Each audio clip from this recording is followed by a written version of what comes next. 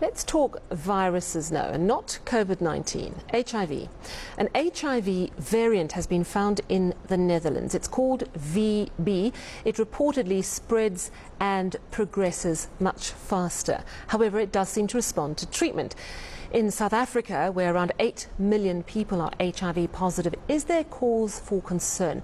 Let's discuss this now with Professor Salim Abdool Karim, Director at the Centre for the AIDS Programme of Research in South Africa, Caprisa. Prof, thank you so much for joining us. So we are well aware of the mutations of COVID-19, but how much has HIV been mutating over the years? So both HIV and the coronavirus SARS-CoV-2 are RNA viruses. The difference is that HIV has a reverse transcriptase step. Let me explain that. It converts its RNA into DNA. When it does that, it makes a lot of mistakes. And so we get many mutations in HIV, many-fold higher than what we see in SARS-CoV-2. HIV, I mean, there are very few two viruses that look the same. There are so many mutations.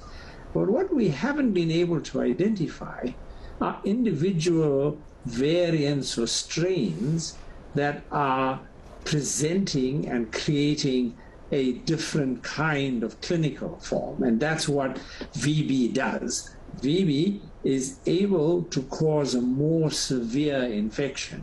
Fortunately, though, it's readily amenable and it's treatable with all of the standard antiretrovirals. SARS-CoV-2 does not mutate to the same extent as HIV, but we get distinct variants popping up every now and then, as we know from alpha, beta, gamma, delta, omicron.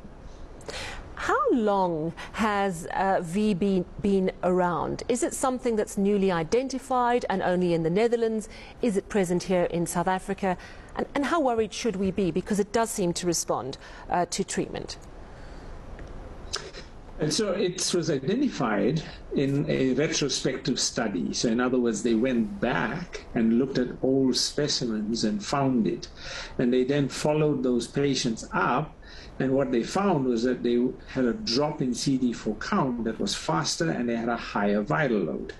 Now, VB is still spreading in Europe and is probably in other parts of the world, principally in the men who have sex with men population. So we have not been yet had a chance to look at whether VB is present in South Africa. I would be surprised if it isn't, but I'm not concerned about it at all.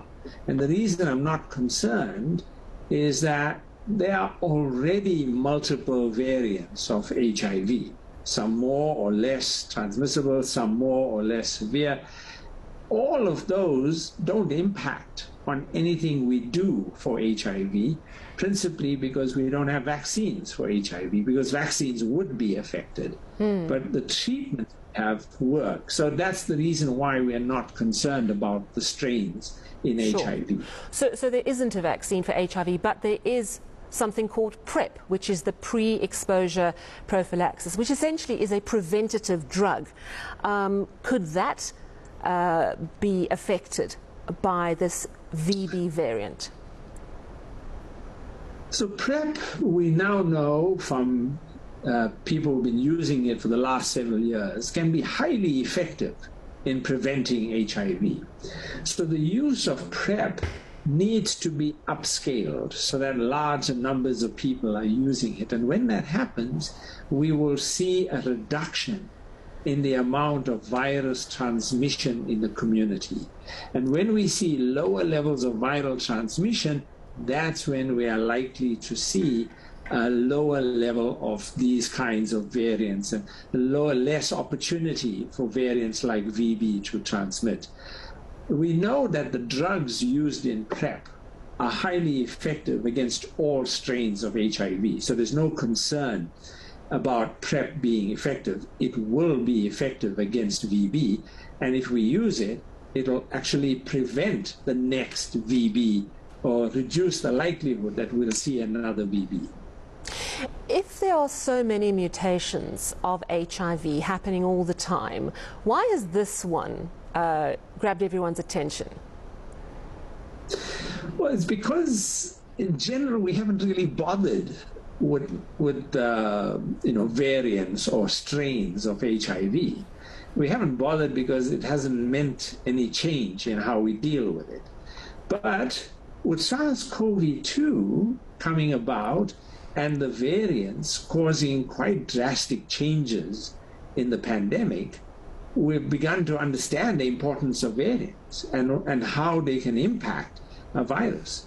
And so now that we know and we've got a better appreciation of that from SARS-CoV-2, we've been looking at it, and researchers have now been looking at it in other diseases, including HIV. And this discovery of VB becomes important because it's laying the foundations for how we will start looking at HIV now in relation to variants, just like the way we do for SARS-CoV-2. So we're learning a bit from SARS-CoV-2, applying it to HIV, and HIV and our efforts to control benefit. All right, so it's one sort of spin-off of our awareness of COVID-19. I note that CAPRISA, your centre, has been added as a centre of excellence, a newest member of the Global Virus Network. And I was wondering if that is what the focus of this network is. We know that HIV/AIDS, over like nearly 40 million people have died since it first sprung up, 30 years ago. I think around 4 million deaths to COVID. Is this network designed to monitor on an ongoing basis to make sure that we're better prepared for the next pandemic, dare I say it?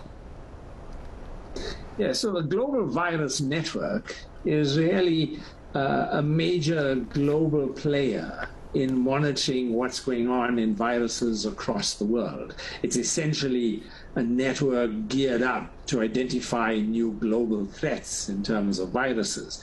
It comprises about 50 or so centers like ours we've just joined that are part and parcel of looking at these viral global threats. There are researchers and laboratories in the network that look at HIV, look at Ebola, look at HPV, and a whole range. In fact, they cover the full gamut of viral diseases. In HIV, we've got several top-notch laboratories that are part of this network, and part of it is to look at the phylogenetic variations in the virus. So we will expect that the GVN, and we're very pleased to be part of the GVN, the Global Virus Network, in order to contribute to the overall skills that it has and participate in its research and training activities. All right, well, thank you so much for chatting to us this evening. That was Professor Salim Abdool Karim. He's director at CAPRISA. We've got more on the day's top stories in just